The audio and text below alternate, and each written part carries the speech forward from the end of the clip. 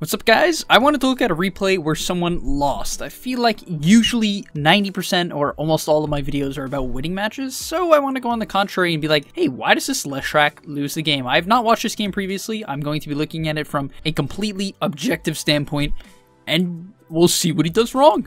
The mid lane role is for star players, which is why at GameLeap.com we designed an in-depth course teaching you every trick and concepts pro players abuse to crush the middle lane. There's no better role than mid to solo carry your ranked games, so hit the discount link in the description below to unlock your unfair advantage. Alright, first things first, your item build, sir. Like, no one goes this. No one goes this. First off, you should have shared tangos. You should have a branch, a fairy fire, and then your build is fine. That's all you need. Shared tangos, branch, fairy fire, and your build is okay. Also, you're not buying a salve, which is the biggest mistake possibly in Dota. Like, literally, there's not a larger mistake in Dota besides not buying a salve in the mid lane. There are very, very few matchups, maybe like 5%, where you don't buy a salve in the laning stage, because if the enemy does, and you don't, then they can trade better than you. That's just how it works. They essentially have 400 more HP than you. Also, what I'm noticing here is that you stand very far away from the creeps in an okay matchup, right? Like, it's a Viper. What is he going to do? Nether Toxin you? You can just walk out of it. Same thing with Viper. He has abysmal items, but that's okay. Regardless, you don't need to be this far away from the creeps, and you should be aggroing them towards you so that it's not as much of a 50-50, right? You don't want to have the 50-50 every creeps. You're going to have the 50-50 some. Okay, you should definitely nuke this. This should definitely be a stun. No, nuke it, nuke it. Okay, if you're a hero with a nuke in the mid lane, nuke the range creep 100% of the time. Many times you want to be nuking melee creeps as well, just to push in the lane early, especially if you can nuke the lane twice. It's something I used to do on Puck a lot when I was a Puck spammer. Consistently nuke the first melee creep and the range creep, and this would push the wave under the enemy's tower, and then I would deny a lot of creeps under their tower. In addition here, you're missing 150 HP, and you don't eat a tango. Gotta eat tangos, guys. Like, eat your tangos. Like, why aren't you eating your tango? Like, bro, eat your tango. Something actually important to also note about this matchup is you can actually win Leshrac versus Viper if you play aggressive enough, only predicated on the idea that you're eating a branch at the beginning of the lane so that you are consistently getting tango regen while you're hitting him. Because when he has Nether Toxin at level 1 and only 3 tangos, he's actually abysmally weak. The spell does very little in the laning stage, considering you can just walk out of it and he can't actually keep you in it. He had low regen, so if you had a salve and pushed him with like your nukes and tried to read stuns and such like that and just auto attacked him with more regen, you would have won the lane. So what I would recommend in the future is you could even buy 2 salves, like if you really want to dumpster this guy, but at least buy 1, and then you buy 2 mangoes, then buy your null talisman, and you'll actually start winning the lane as long as you're spamming your spells on the Viper as well as auto attacking him in between last hits, right? Don't go crazy and don't only auto attack. That's how you also lose the lane. You have to mix it. If there's no last hit or deny to get, then you should hit your opponent. Because like how you're doing is fine. Your CS is not too bad. To be honest, it's obviously not optimal, right? Sanking up here a bit above you. Obviously, always the goal in Dota if you're trying to improve is be on the top as a core player, because it's definitely possible in the majority of games, especially when you're improving before you get to the top. But yeah, this isn't too bad. I'm not a huge fan of your skill build. I think this one's okay. It's all right, but considering you're in a relatively winning matchup, which is against the Viper, and he's going to jungle at some point, I would love if you took your Edict early, or even potentially just skip the Landing Storm, simply based on the idea that Viper wants to jungle, right? So because Viper wants to jungle, if he goes jungle and you have 3 points in your Edict right now, right, he's legitimately going to lose his tower. Like, right away. And that's fantastic, because then you'll hit level 6, and not only will you have a lot of kill potential because you have your Diabolic Edict, which is a crazy spell, but you also have your ultimate, and you can easily gank any side lane as well as take their tower. And at this point, I'd really prefer you not to be static, right? It's not necessarily optimal to be this static as a mid laner, because once you have your ultimate, you can easily push out the wave and start jungling, right? This Viper's just going to outfarm you. Maybe not yet. You're probably still doing all right. No, but actually he is already outfarming you. Yeah, he's just going to start outfarming you if he's shoving in the wave and you're not, right? At some point for mid matchups, if you can't kill each other, it becomes a big game of who can kill the wave first and then jungle. The mid lane basically shifts from who can pressure the other to who can push out mid faster. Now, like, this gank it's okay. You're going to gank a Slark. It seems like this will probably work out. You'll at least kill the Treant. Oh, you're wasting a lot of time. I would have just taken the Treant kill. Like, although Slark is a better kill, you're wasting so much time. Okay, now you don't even get the kill and you just have to TP back. Yeah. So always, like, if you're ganking, just take your kill and get out. Because I'm fine with you coming back mid. I'm glad that you didn't waste too much time. But don't be too greedy when you're ganking. Just get what you can and return back to your lane. And yeah, but I really would have preferred that you pushed in some waves in jungle. This is not terrible. Like, you're denying his creeps, obviously, which is fine. But the issue is, like, oh boy, you died. You didn't bottle at all. Right, guys? If you get gone on, you should have eaten a tango and bottled. right? He would have lived. Quick. Bottle here, bottle again, because poison attack isn't consistent tick damage. It ticks every so often, so such is life. But yeah, that's another thing. If you consistently AFK in your lane and just sit there, you're gonna get ganked as well by roamers. Like, the enemy team in this game doesn't necessarily have a roamer, but that's a big thing to consider, right? It's something you can actually look for as a support as well. Like, hey, this mid laner is just standing still all game. I'm gonna go gank him now, right? That's like a really good way to look at it, where you're reading into patterns, and this works well in a lot of situations. You could also be like, hey, this guy is split pushing the last 5 waves. I wonder what he's gonna do next. But yeah, you're being way too static. Like, just your full mana, you have a bottle, you have all your resources, like, just get in this wave, right? And start pushing the tower. You have your cart, like, there's no reason to just auto attack here.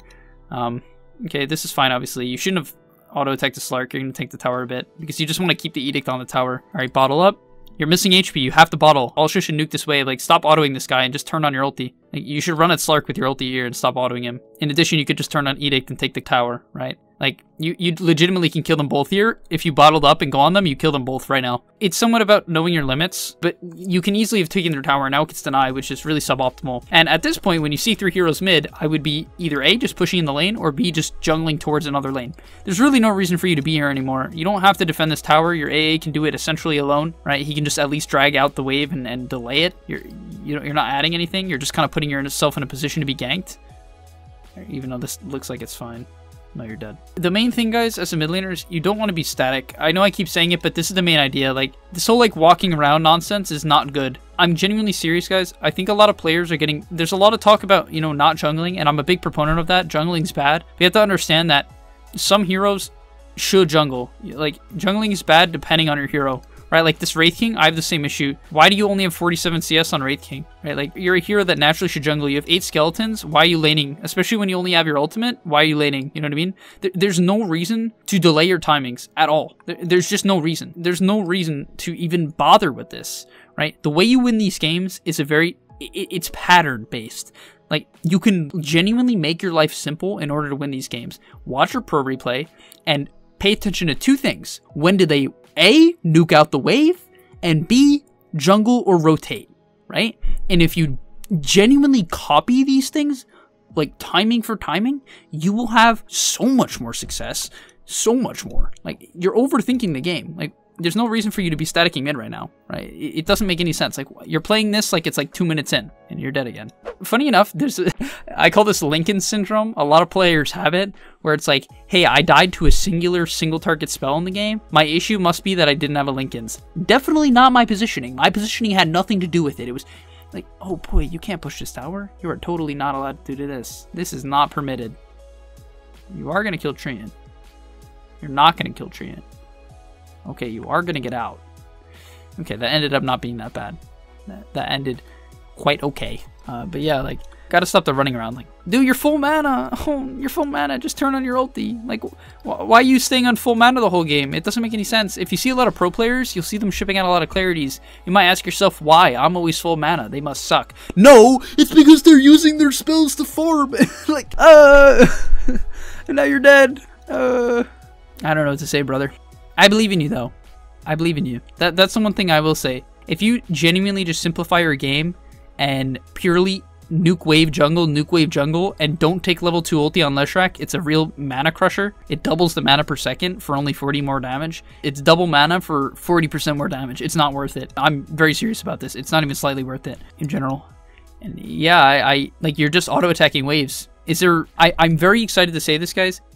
As a core player, if you want to gain 1,000 MMR, watch a pro replay, have a sticky note out, and write down every timing of when they farm and when they fight, and copy it to a T. Like, I'm kind of not kidding. Be like, oh, it's 15 minutes in, and he went bottom to gank. Just do the same thing in your game. You might be like, well, Speed, that's so foolish, because obviously, like, my game's not the same as their game. Yes, of course. But the thing is, there's a lot of similarities in Dota, and there's reasons pros do things. It's not just like freehand figuring the new play out each game. That's not what it is. It's often calculated off certain patterns that apply to a lot of games, every game. It's the reason why I have an issue with this Wraith King build, right? Like, he doesn't have a timing. Like, you want to build timings as core players very often, right? You want to hit these, like, spikes. That's a great way to play Dota, having spikes and playing around them, right? So if you feel like your spike is at 10 minutes with your ulti on Leshrac and Max Edict, then go pressure, you know, go smoke to some side lane or just run there, farm in that direction. If you think it's later on and it's your level 15 talent, then farm till then, right? Split push. Have an idea of what is necessary to win. And you're gonna do so much better, because this just seems, it legitimately seems random. I don't think there's any pattern. The only pattern I'm seeing is that you auto attack and edict waves, neutral camps, instead of using your ulti. And a big part of that is also because you don't have level 1 ulti, so it feels awkward to farm. Trust me, I understand. Farming with level 2 Leshrac ulti stinks. You really only want level 1. Alright, and like at this point in the game, like Linken's is just so bad. It's so bad. I don't know, it's just so bad. Like, it does nothing against Slark. It does close to nothing against Viper, because you're still going to take all the magical damage. Like, maybe you don't get hit by poison attack. It does nothing against Phoenix. It's okay against Senking, but it does nothing against Treant. You're still going to get shredded by all the magical damage, so it doesn't really keep you alive, per se. It's going to help in some scenarios, obviously. It's not like the item just does nothing. But, like, here, you can't go in, right? Why? Because it only blocks one spell. And they have a bunch of AoE spells. And yeah, like, same thing, guys. Copying, I honestly feel like the title should have just been Copy Pros and you'll win MMR. One of the things that helped me the most was my ability to, every time I played a new hero, I went on YouTube, I typed in Clinks, or I typed in Storm Spirit. I watched, I'm like, what items did they buy? I copied their items. I'm like, did they farm, yes or no? If they farmed, I farmed. If they fought, I fought. That's it. Why are you making the game hard? Is this fun? Like, if this is fun and you like to just figure it out for yourself, fine. But if your goal is to win, then please do what I say. Like, it will help you so much. So much. Because that's kind of like a life message. You know what I mean? Like, don't try to do things by yourself if you want to get better. It's so foolish thinking you know better than other people who have been doing it for a long period of time. And you might not even be actively thinking like that. Like, I don't believe that this Leshrac wakes up, he's like, yeah, I'm so much better than every 7K player, and I'm just gonna go buy Linken's every game. Like, that's not, I know that's not what's happening, and you probably don't sound like that either. But the thing is, that's what this mentality somewhat simulates to me, where there's just this unbelievably easy option called the internet that tells you everything you need to know. Use it, you know? Like, it's real hype. I'm using it myself. Like, I even make videos for it. I don't know if you guys knew. On my channel, GameLeap, Dota 2 guides. You can find some stuff there. I do like the bots and the Kaya. Like, this is typically the build. My only issue is, once again, you're lacking this BKB timing, and I have a funny feeling you're not going to be buying a BKB at all this game. I could be wrong. Once again, I did not look at this game. I could be wrong. But that is my intuition kicking in. Maybe my intuition stoinks, but from what I've been seeing, Linken's buyers usually are not BKB buyers in Dota. Okay, so this is some interesting stuff going on here. Oh, you're dead. I wonder if there's an item that allowed you to TP out there. Oh no, Slark had Abyssal, there's no item. In fact, you would need Linken's and BKB, so damn, I guess the Linken's is just next level. Yeah, but really the strength of Leshrac typically is to play in side lanes, and you haven't done that much at all this game. And when I mean play in side lanes, I meant like sort of in the more 15 to 20 minute mark range, where you can kind of run it around and just take over the game. And then at this point in the game, your strength is your ability to BKB and run in. Note that I said the word BKB. Yes, you need to BKB run in. You turn on all your spells, you pick a target, and you can kill them. You can even kill very farmed heroes. It's quite insane how much damage your hero can do with the right items. And with these talents, right? The 15 strength combined with the pulse nova damage, it's unbelievable spike, really. This hero, it's probably one of the strongest heroes in Dota, because it has one of the most dominating early games in all of Dota. Like, when you have Edict maxed out and Nova, there's almost no one who can man up to you, especially if you catch them out alone. You take towers alone, you stun people, you slow. It's bonkers, and you have some of the best talents in the game besides level 10, which is, armor's okay. It's alright, but it's not like, it's like, So now, quickly, I just want to look at a fight and see how you approach it. Honestly, I don't even know how you approach it. If I was you, let's say I took over this game for you, I would honestly be confused on what I'm supposed to do. So you go for the stun on the Slark, which is a mistake because there's no follow-up to it, and he's alone, right? So it's really kind of a bad target. And then here you don't have your Linken's up, so you have to get out, right? Because Linken's is your only defensive item in this game, right? Here, unfortunately, there's no item that saves you, once again. So it's just a positioning issue, right? If there was an item that saved you there, I'd be like, darn, it's not only positioning. But maybe they'll add that next patch. Like, maybe they'll just put in an item that... Wait, what is this? What is this? Black King Bar?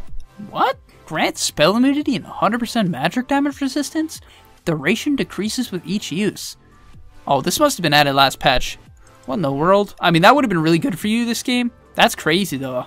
I feel like it's almost a broken item. I wonder if people are going to be buying it, but I mean, I guess we'll see. Regardless, I mean, I think some of the things you did this game were good. You know, like you did push in waves occasionally top, but the main thing for you is going to be finding out the patterns that the pros use, because honestly, Dota has one of the best replay systems in the world, guys.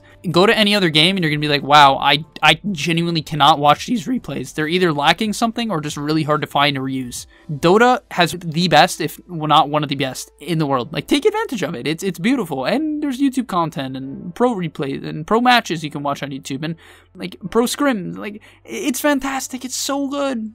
It's so good, and it can help you so much if you just drop the ego, have some humility, and you're gonna crush, guys. If there's one thing I could recommend to everyone, it's that. So thanks for watching. If you enjoyed and you don't like losing, like the video and subscribe. We're almost 250k. In fact, at the point of this video coming out, I think we have it. So I'm going to be doing something special soon. At least I'm gonna make a post soon, asking you guys for ideas for the 150k special. So hopefully I'll see you there. Peace. Tired of being held back by your team?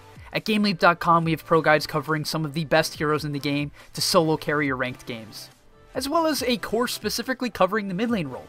Click on this link right now to take advantage of our special offer for a 25% discount and start your journey today.